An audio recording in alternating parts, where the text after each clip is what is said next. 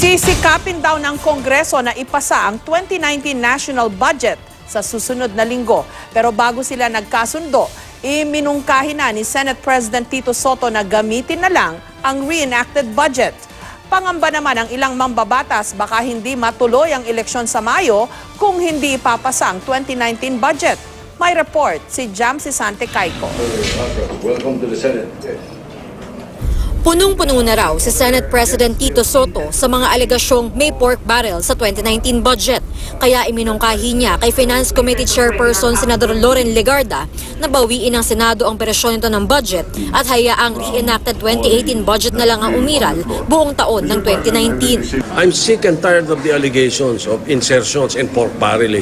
O, Deborah, alisin natin. Ang sinabi nila may mga insertion ng Senado. O, paano ang gagawin natin doon? Reenact tayo. Walang problema. Kumbaga sa madyong, itaob natin na mesa. Tabla-tabla tayo. Reenacted budget na ang umiiral ngayon dahil bigo ang Kongreso na ipasa ang 2019 budget nitong Disyembre dahil sa mahabang diskusyon sa pork barrel daw at iba pang insertion sa budget. Nangako ang mga mambabatas na ipapasa nila ang 2019 budget sa Pebrero.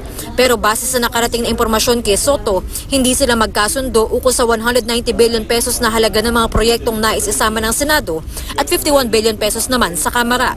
Kung reenacted budget ang iiral buong taon, ang mga programa lang na nakasaad sa 2018 budget ang pupondohan ngayong 2019. Sabi ni Senate President Pro Tempore Ralph Recto, hindi maganda para sa ekonomiya, paglikha ng mga bagong trabaho at infrastructure program ng gobyerno ang reenacted budget. Ang Department of Finance aminadong kakapusin ng 1 to 2.3% ng target ang GDP growth ng bansa sa 2019 kung reenacted ang budget. Umaabot nga raw sa kalahating bilyong piso kada araw ang perang hindi umiikot sa ekonomiya dahil sa delay sa pagpasa ng budget.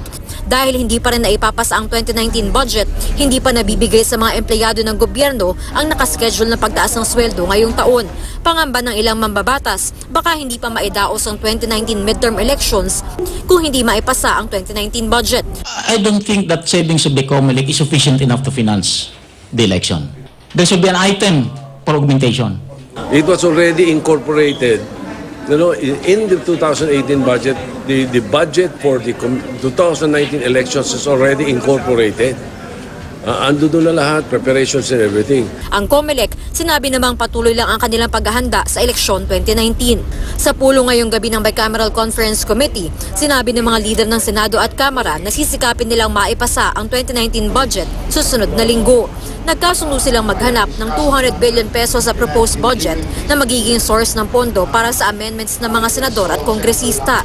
Sinabi din ni Senador Loren Legarda na siniguro sa kanya ng Department of Budget and Management na anuman ang mangyari, may pagkukunan ng pondo para sa 2019 elections at sa salary hike ng mga kawani ng gobyerno.